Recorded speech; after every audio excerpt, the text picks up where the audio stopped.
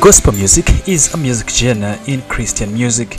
The creation, performance, significance, and even the definition of gospel music vary according to culture and social context.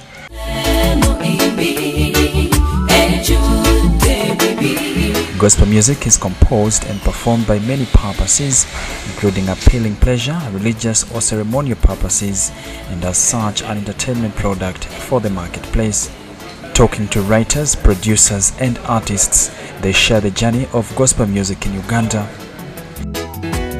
I started listening to gospel music way back from the New Wave Band.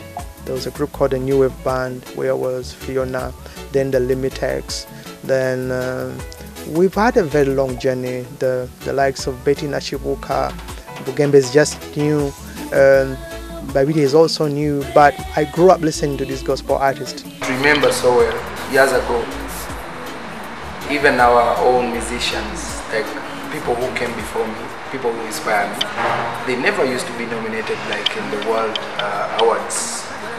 Call it Uganda Entertainment, high people, you understand? They used not to care about gospel music, but today you see Exodus featuring in, you see Pastor Wilson Bugembe, you see the big song. So it is really working. Because when you look at back in the days, the likes of the Fiona Mukasas and to where we are today, I mean, there was the time of those of Fiona Mukasa, then of course along the way Judith Barrios came through, then there was the Limit X's, then you know, the phase of Pastor Wilson Bugembe, then thank God the young gentleman called Exodus came through with the urban feel, which actually drew in most of us. These say there is a huge difference between secular music and gospel music.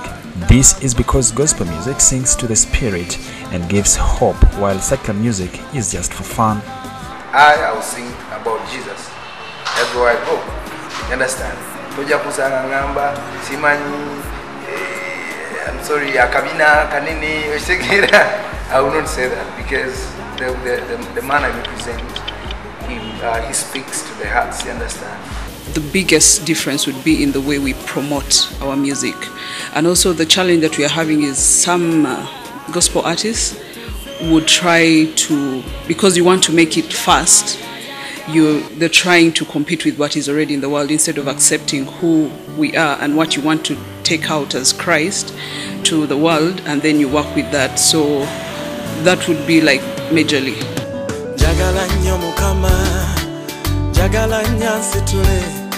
Before, gospel music was for churches, but is now played on Sundays.